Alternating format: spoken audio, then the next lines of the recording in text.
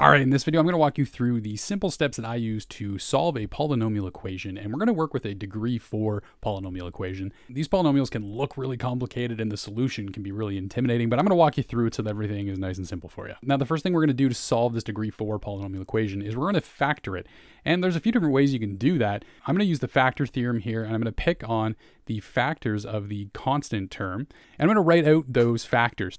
So I've just written out the factors of negative 12, starting with positive or negative 1 and just working my way up to positive 12. I'm hoping that you're able to find the factors of a constant term if you're solving a degree 4 polynomial equation. Just remember that the product of a few of these pairs will give me 12, right? 6 times 2, I have 4 times 3, I have 1 times 12.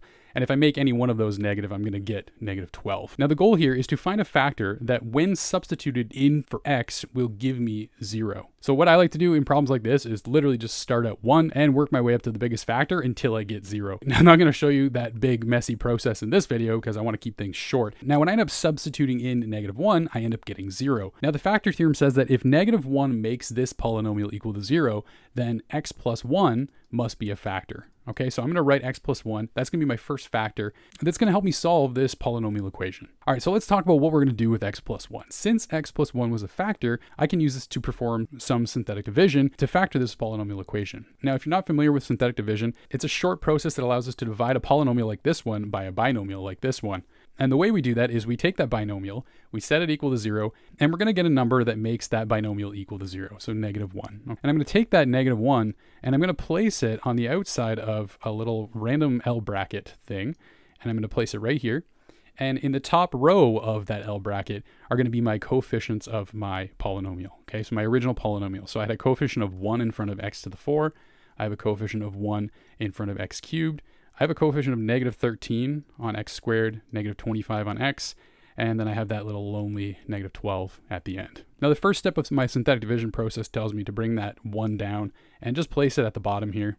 And what I'm going to do is take that 1, I'm going to multiply by negative 1 and place the result right here underneath my second coefficient. Okay, I'm then going to add straight down, so I'm going to take 1 plus negative 1 to get 0, and I'm going to repeat this process over and over again until I get to the end of my synthetic division table. Now, if this is a process that you haven't seen before, check out the link video for a in-depth walkthrough. This is a really helpful tool that's going to save you lots and lots of time, especially if you don't like using polynomial long division. Now, you're going to see that when you get to the end of your synthetic division table, you're going to get a remainder of 0. And that makes sense because remember, we chose negative 1 because it gave us 0 when we substituted it into our polynomial. Okay, so the remainder of 0 is a good thing. That means we're on the right track. Now, when we perform synthetic division, the numbers that we get as a result will become the coefficients of a new polynomial that has that x plus 1 factor removed. Okay, so what we have is we have that x plus 1 factor, so I'm going to write that. And then we have this new expression that has a coefficient of 1 in front of an x cubed term. Okay, we removed 1x from our degree 4 polynomial. So our first term will now have a power of 3, and the coefficient is going to be 1 from our synthetic division here, okay? Our next term is going to have a coefficient of 0. I'm just going to write it, and that's going to be an x squared term because we're going to decrease our power by 1 each time, okay? So continuing on, we're going to have a negative 13 coefficient on an x term, and we're going to have that negative 12, and we're just close a set of brackets there. And I'm just going to set that equal to 0 because we are still solving an equation here. All right, so at this point, we've made some progress solving this degree 4 equation.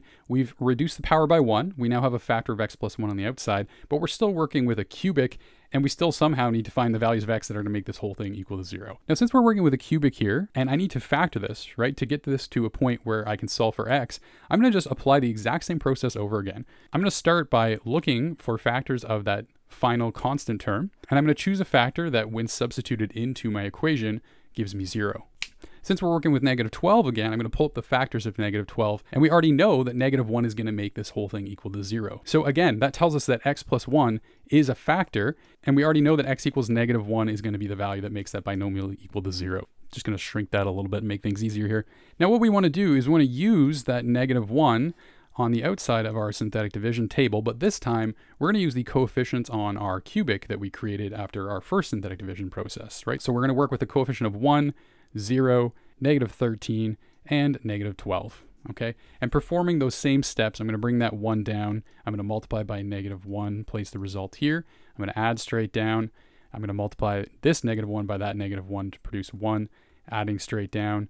And I'm going to continue that process right until the end. And you're going to see, of course, that I get 0 again. And we should get 0 here. Remember, that's important because we chose x plus 1 as our factor. We knew that x equals -1 will make that cubic equal to 0. So we should get a remainder of 0.